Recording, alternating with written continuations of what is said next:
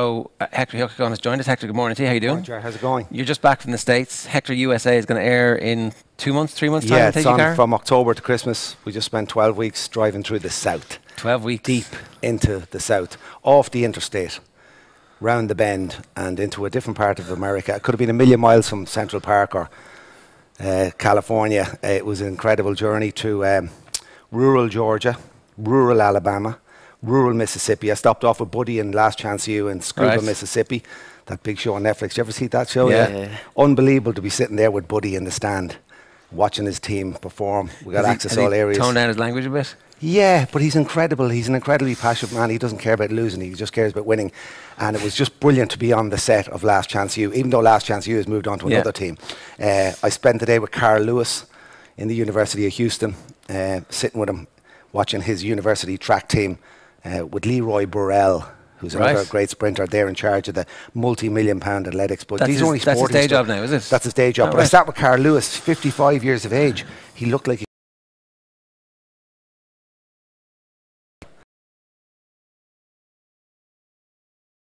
he said,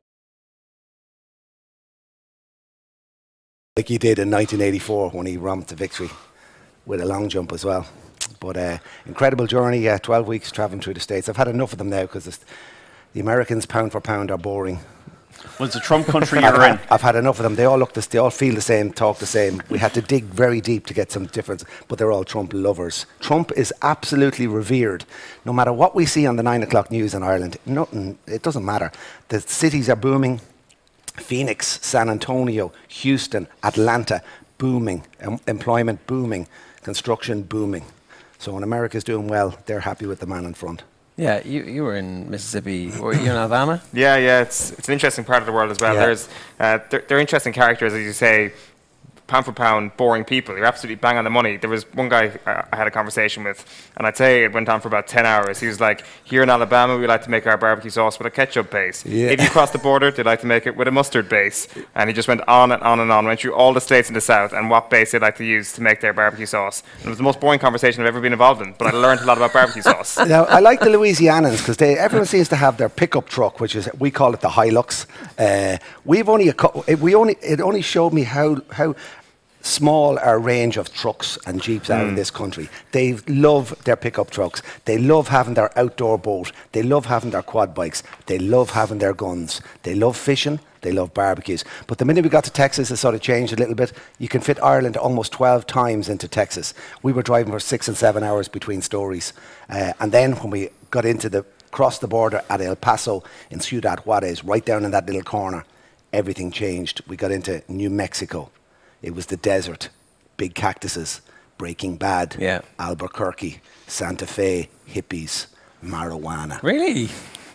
Hippies? Desert. Where are the hippies? There are hippies. If you want to go off the grid in America, I suppose Offaly used to be off the grid, but it's not anymore because of the Claret Jug. And can I just say, the Claret Jug is on the greatest tour of any trophy in world sport. I mean, that is an Instagram page waiting to happen, isn't it? He's in nightclubs, he's in stadiums, it's rock and roll, he's in GA halls, he's got women kissing him. That Claret Jug is becoming the greatest trophy in world sport. But off the grid in Arizona and New Mexico, it's just incredible. People who have made money and want to get away, people who have no money and want to get away, people who have done some bad things and want to get away. New Mexico and Arizona, there is space for everybody. Right, okay, that's interesting. Great part of the world, really liked it there. And then into Southern California. So yeah, that's on TG Car. That sounds great. I'm looking forward to that. Thank you. I want to read out one of your tweets in the weekend. Appalling refereeing decisions today all over the pitch. Goals scored, goals disallowed, no advantage played. It's a disgrace at this level. So unfair to both teams. I felt that referee needed to have a bloody a nice bat, didn't he? I just felt he was mired in the heat of the moment. And what hurling has given us in the last 10 years gives us exactly what we want. Unbelievable skill, passion and speed and drama and epic games. These epic games are not being refereed right. The calls are not being made right.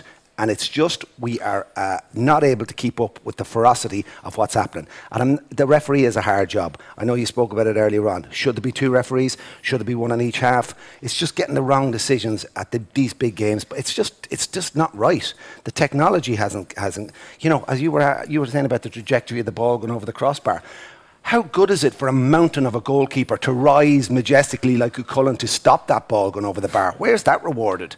Why isn't that rewarded? No, we have to stop the game for half a minute and see the trajectory of the ball that goes down into the back of the hill. It's not right. With all the money they have, they should sort it out. Now, the referee is a hard job, but those decisions cost, like, was it a goal disallowed for Wexford? Was it 32 seconds after going back to stop another goal? It's a strange one, because I just think hurling delivers. It's delivering in spades. It's delivering brilliant games, and they need to be refereed to the best of quality. Podge, how do you feel about two referees? Maybe it'll work. Hurling's a quick game, one in each half. It works in the AFL, doesn't it? They have two in the AFL. Yeah. It works in the AFL, and maybe there's something to look at. I think that these big calls, they happen so quick. The whole if they could review them, I think it would make a big difference. I think there has to be some review system or someone upstairs. And even if that ball was a point, the game should have gone on. It does seem, sorry to interrupt, it does seem though that like they aren't getting the best out of the officials that they do have. I agree that they should have two referees, but ultimately they do have 1, 2, 3, 4, 5, 6 other officials on the field of play as well. And 6 out of the 6 of them are largely useless when it comes to actually making calls on big decisions. And a 7th who looks after the slips for subs. Yeah. Like, it's a lot of people. Yeah. It's 8 people managing a game and not managing it properly. The umpires can sometimes barely get it can figure out if it's a point or not. Let alone, like, the umpires are in the perfect position to see that Wexford player getting suplexed in front of that goal yesterday. Absolutely. Stonewall penalty without a shadow of a doubt, not given. I mean, it's an All-Ireland semi-final. And Wexford, I felt sorry for Wexford. I think they're a great bunch of hurlers. Davy has instilled a passion and a pride into them young lads. God, they're men. They were men. And I just think it's at an All-Ireland semi-final stage. It's just it's harsh. And now the other game, Limerick lost the game in the first 10 minutes. End of story. You can't let a team like that slip away. And no matter how good you thought you were, Limerick will kick themselves. And Wexford had it there as well. But it was a great weekend of sport. But I was more fascinated by the under-20 matches, by the way. I'm a juvenile coach.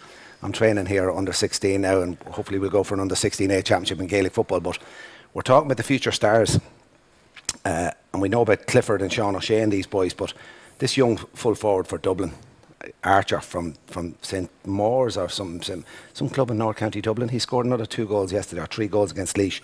And this Cathal O'Mahony for Cork under 20s. TG Carr has been showing these games. This under 20 season is magnificent. There's some serious Cork versus Dublin.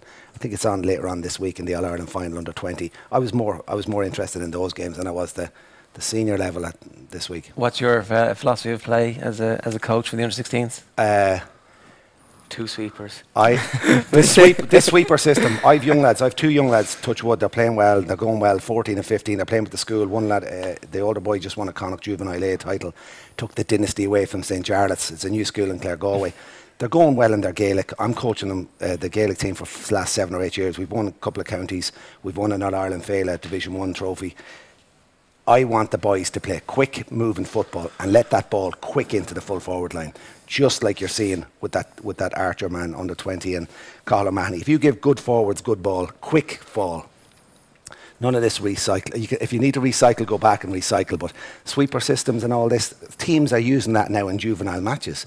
Sweeper system, it should be 15 versus 15 playing good honest football, but you cannot beat a really good quick ball into good full forwards. Yeah. So Conor McManus, I think, said a great line, and it was in a college scene. I think he just said, "I don't care if it's high or low.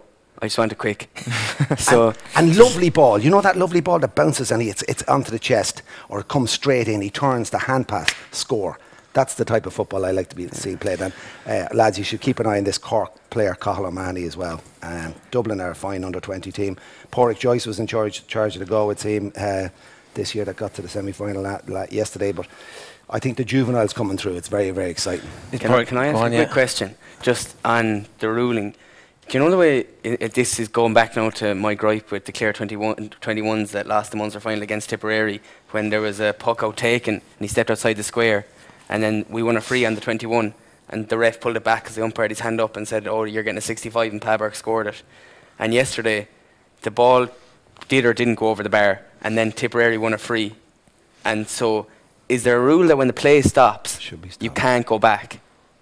Because basically what the people were saying was that because the play didn't stop and it continued, the ball didn't go wide or didn't go over, that's why he could go back. But once the whistle was blown for the free, that it had to, that you can't go back. Oh, so that should have been a new. Well, I don't know, because Hawkeye is obviously the all-seeing eye of Sauron, and so therefore more important. I don't know. So your point is that after the ball gets pucked out, a free is blown, and that's the new start of all play. You can't go back beyond that. Well, maybe you can. I'd love to know the ruling on it, or is there a ruling on it, or because like that's what I. You could go back now, and Pat Burke wouldn't be allowed to have that free, and you guys can win that game. Well, I wasn't playing, but I was a spectator. But even Hawkeye, how old is Hawkeye now? He must be getting old. 2013.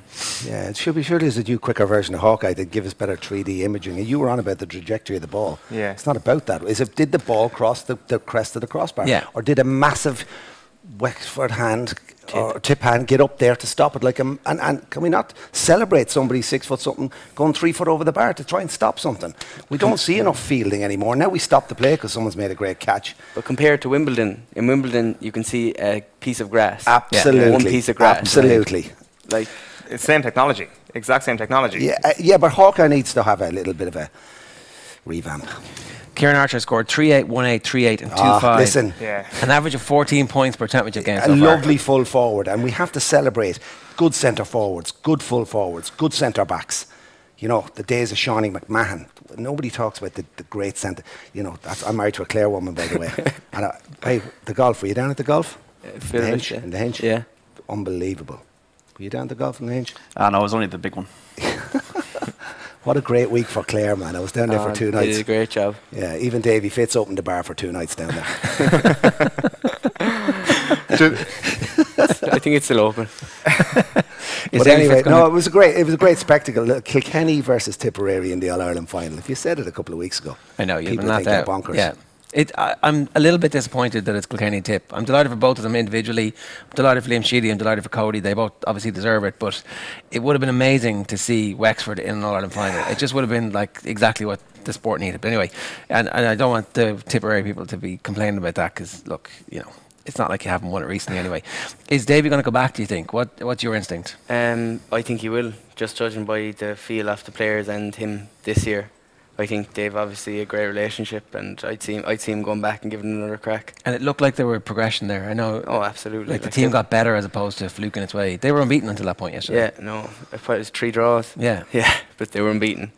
So yeah, it was a good year for them, and progress definitely. So they'll be looking to probably build on that next year, and I think that holding on to Dave would be massive, because he brings his own structure and his own type of play, and a new manager will completely nearly start again. We keep getting told that he has a 3-year lifespan, and now everybody's going to have to blow that narrative up if he stays. Yeah, well, if Wexford do well next year and if he stays, then people will have to blow that narrative up. But did you believe that narrative when you were hearing it? Not really. Like, he's had a lot of success, and a lot of people talking probably haven't had the same success. So I like to listen to the likes of like Brian Cody and these people talking that have had like massive success, and you'd rarely see them kind of making snide remarks or smart comments. So it's kind of like when you're successful as a manager, it's a hard job. Being a manager of an intercounty team is a hard job. You look at John Kiley, like the last 18 months for them, they've won All-Ireland, they've won a Munster, they've won National League, and they're just going to be devastated today. Yeah. They're going to be absolutely devastated. He's going to be devastated, and that's just the joys of being a manager of an intercounty team. It's not an easy job, and then everyone in the county's on your back. So you've got especially I'd imagine in Clare, like he's written about that extensively, Davy, about how people were on his back. This is probably a little bit easier for him being an outsider. I kind of felt that in Clare, he's one of our own. We can say whatever we want about him. Yeah, being honest about it, I didn't read a whole pile of papers, but I don't read a whole pile of papers when I'm playing, especially when it comes to Clare, when I'm involved. So I don't like listen to a lot of the noise around it, but some people do, and some people like feed it back to people, which I don't think is right either. I think when you're playing and you're immersed in it, you're just gonna have to stick to your own philosophy, do what you're doing, and listen, get the best out of yourself. And as a manager, that's what he wants to do. And he obviously has that X factor. He's an incredible. He brings more than just he has the persona, but he instills something. It doesn't matter if it's Fitzgibbon or whatever club. He has something that he can give those lads to believe, doesn't he? He has that. Sean Boylan, you know, he has something. When you meet Sean Boylan, and you know, there's an aura of these guys. There's this positivity that you buy into, and Davy has it in spades with any team he works with, doesn't he? Yeah. Because he's made men out of them Wexford boys. Yeah. They'll be there. They'll be there about for the next couple of years. They'll be kicking themselves this morning. But Absolutely, a great year from. Yeah, I really hope he does stay, because it feels like they're reaching a new level of proficiency in the style. The confidence that comes from being Leinster champions next year should help them kick on.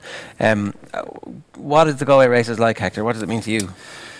Yeah, there's a great excitement around every parish in the county, and I'm just so happy that it's dry. 37 millimetres fell last Sunday. I was dropping my kids out to Connemara.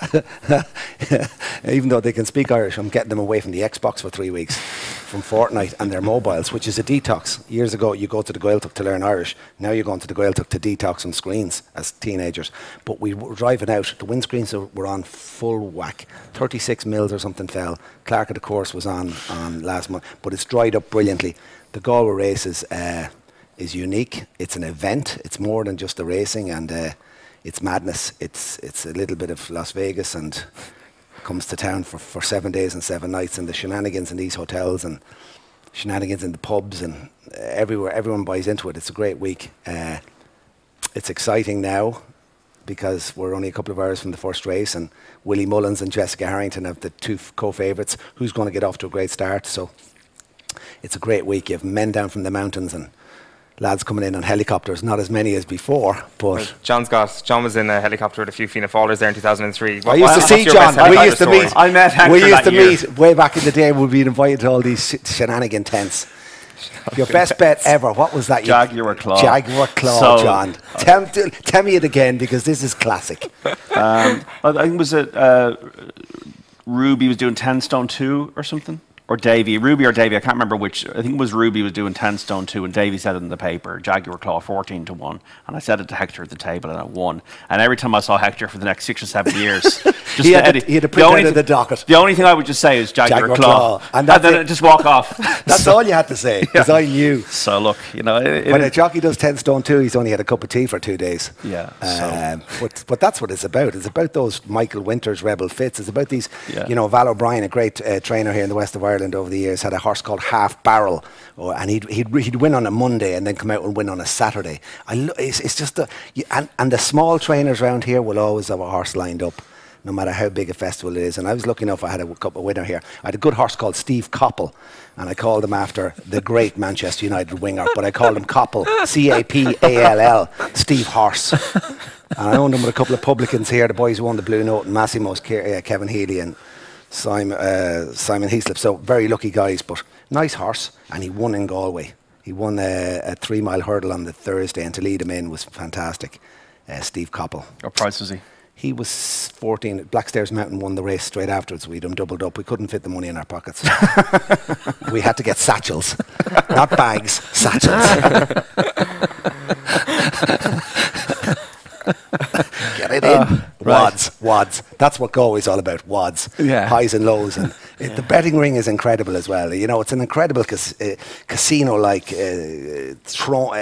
gladiators thrown. There's 50 to 60 bookmakers there, isn't there? More, 70. Yeah, I mean, been here a long time now. Like when you stand in the middle of that betting ring, it's just, it's like this, whoa. There is something better about, like, I know the toad is great for value at times, and you might be sitting up at your table and you take the docket from the person, but there's something better about sniffing around for a price, trying to get 10s when there's 9 across the board. Yeah, looking for 12. Give me a bit of 12. Yeah, and just like, and you spot something, and then you think, okay, well, I've spotted something, and then you actually might be bet more than you should. That's yeah, but it's when a guy is standing at a pitch, John, and he's in the old, and he's there, and he's got a lad in behind on the screens with the technology, and he's there, vulnerable, standing there with the suit, and he's taking the price, and you might know something, and you're looking for that 16s, and you get it, and you sort of say, I'd love to be back to take money off you in a few minutes. And then I love that feeling of going back and saying, and it's an even better feeling in Cheltenham when there's a big queue of people like Dunguib or something like that. But when the queue forms after it, and unlucky for them, it's great, isn't it? Yeah, it's great. More often than not, though. No, yeah, but listen, they pay for us all there. So yeah, but you know, it took me 15 years of going to Cheltenham to realise you don't back in every race. You can't do that in Galway either. You can't fly in and do. You just have to be, you know, follow what you do. If you follow the game, if not, just have a bit of luck. But if you follow the game and you follow the form, you cannot back in every race or you'll be broke. So you just pick and choose the good ones. You know, you have nearly 50 races, yeah. Like, look at that first race today, just to let people know about it. Jessica Harrington is having the season of all seasons with her flat horses. She's a horse today, the second favourite, going against obviously Willie Mullins and Paul Townend. But who's going to get off to a great start? Joseph O'Brien could have a great day today. I think he's got Linger, the second favourite or the favourite in the second at 3-1 as a standout bet over his flat form. He's great. He's a horse for McManus or the Magnar colours in the last. It's a Monday night is a nice night. It's a local night Monday night. You'll have 15 to 20,000 up there tonight of local pint drinkers, and it'll be how's it going, Stock? Long time no see, Stock, and it's nice. Do you have a specific tip for us? I've done something already. I think Aidan O'Brien will win with a horse called Innisfree. It's boring, but it's quite simple. I think Joseph will win the last race. Aidan O'Brien will win with a horse called Innisfree, and my treble is Willie Mullins and Paul Townend to get off to a flyer. So there's my treble today. So that is authorised art, Innisfree, and the risk factor. That's Hector's treble. It's not. Listen, at the end of the day, it's not too glamorous. It's no Jaguar Claw at 16s, but. Well, it probably adds up to 16. It'll add up to 16 if it comes in. You'll be standing there at that bookmaker going, nice one. Outside one of the shenanigan tents. Yeah. Looking for a satchel. Yeah, see, that's what happens in Galway. Black sacks, I always thought was the phrase. They needed black sacks to take the money out of the ring. I love it on Ladies' Day, you know, so much money spent on fake tan and so much money spent on hair and so much money spent on beautiful dresses, and the women of Ireland looking absolutely blooming. Then you've got these young, skinny, skithering Irish guys with suits on who don't even know how to wear a suit. But I love seeing the women at the end of racing, after so much hundreds and hundreds of euro has gone into the dress and the look, that there they are with the high heels in the hand and they're on a pair of flip-flops and they're aching as they walk, as they leave the battleground. Because that's what it is on Ladies' Day. It's a battleground. John, you're going to give us a couple of tips now, but you're going to save most of the tips for a little bit later on, because we've got a brand new lunchtime show today and tomorrow with Paddy Power. We're live at the Galway Races this week on OTBAM with thanks to Paddy Power. You can join us after 1 o'clock today and tomorrow as we bring you a very special Paddy Power show live from the Paddy Power shop on Prospect Hill with Paddy, Ruby Walsh and of course John Duggan. And we're also going to be launching our Paddy Power Best Punter series this week as Ruby goes up against Joe Walsh, no relation, and we'll be tracking this all week for you here on the show. What do you think, John? I'll just give you two each way. There's a 5.55, a 2-mile handicap hurdle. Convara at 12-1. I think won at Down Royal on his penultimate run, and he's a lightly raced horse, Convara, at 12-1. So he's my each way first one, and the second each way in a flat race is 7.05, improving money first into 9-1, and he's drawn one. In flat races at Galway, you need to be drawn low in shorter races. He did a bit of form second last time out, wasn't he? Nice so horse. Convara 5.55, 12-1 each way, improving 7.05 at 9-1 each way, and I would agree with Hector that I think definitely risk factor the last horse will win. But yeah, I would unless something comes out of the pack, which I don't think so. Yeah, I'd also agree with Hector that you don't want to be back in every race. It's a marathon, not a sprint, and Galway can be harder to work out. Galway's more about nuance, say, than Cheltenham, but you do need horses that, you know, you need to look at the market, and there are market moves for certain horses today. There's market moves for authorised art, Hector's horse. There's a market move for improving, the one I've just mentioned there. There's a market move for legal spin, Patrick Mullins in the 740. There's a market move for Great Trango also in that race, and then there's a market move, like a little bit of nibble on the Gordon Elliott horse in that last race, Soldiers Hill, 16-1. It's a really interesting track, because I used to live beside it and jogged it and ran it many an afternoon. When you come around the bend in Galway, and you cannot see the winning post because it's such a climb. It is intensely hard. As you sweep the bend, when your horse is on the bridle at the bend, so many horses don't finish because you cannot literally see the steep hill. It's incredible. And then I hear people in the ring going, oh, that bloody horse, that bloody jockey. And I say, why don't you go out and try and jog the hill or walk it and see what they've got to do? It's incredible. So even when your horse is on the bridle in one of the chases, coming over the two fences in the dip, they have to sweep around that hill. And it is punishing. It's grueling. Some of them want it. Some of them don't want it. It's an incredible track. If you had, so a lot of people will be watching this and on their way or coming later on in the week, if you had one piece of advice for navigating the festival as opposed to the punting, what would that be? Gaviscon. Calpol. Pseudo-cream. Zovirax. An ATM card. Sparkling water. And as many types of painkillers as you need. Sounds like a good week. There's nothing worse than standing for the ATM. I've never done a touch wood. In a at a race course, man. There's something like it's There's something humiliating. Oh about God, it, to be honest. Jesus, have to go to the bank. Yeah. There's always a queue as well. There's always a queue for the Yeah. ATM. Either they don't come on with enough funds to do what they want to do in there, either you're drinking or you're punting, but no, there's always a queue for the ATM. There's nothing worse. It's bad enough at 2:30 in the morning waiting for a snack box. But Are you a racing fan? I've done a few stints in Galway. It's probably Yeah. my favourite festival. Geez, 1 year with Colin McInerney, who plays hurling with me, we'd 3 nights up here, and I haven't been back since, to be honest. That was and you know what? The Claret Jug is in on his world tour. He's here. The Claret Jug will be in Galway in the middle of all these fine ladies. All right. So he's on tour as well. Shay Larry's down on Tuesday, I think. Is he? Okay, because there was an Instagram. I heard it because I rang his jug last night. There was an Instagram post last night saying hit the reset button. I was like, oh, that must be the end of the tour then. That's it, finished. But no, obviously. He'll be here. He's No, here. right. The rumour is around town he's here for 2 nights. Hector Right. is the inside track. There's There no you go. rumour, he knows. There you go. I'd say the reset button is 1 night off. I and then was back in, on where again. was I years ago? I think Steve Staunton. There was a load of Irish boys over. I was in a pub with Steve Staunton about 10 years ago, and he was bursting for the jacks, and he couldn't get to the toilet because he was signing autographs, and he went to me, Hector, is there anywhere we can go for now? So I brought him round a side alleyway out of a pub, and the two of us had a wee in a nice quiet corner of a street at 3 o'clock in the morning. It was me and Steve Staunton. It was a classic moment, and then back into the pub. That's right up there. That's better than the Isn't satchel it? of cash. Hector, is there anywhere I can go for a squirt? Because the pub was wedged, and that's what Galway is. It's just wedged. I mean, this hotel turns into Ibiza at 8 o'clock in the evening. So are you staying here for the week? Well, 2 nights. I am. Yeah. Yeah. Watch yourselves, lads. Yeah. It's a jungle out there.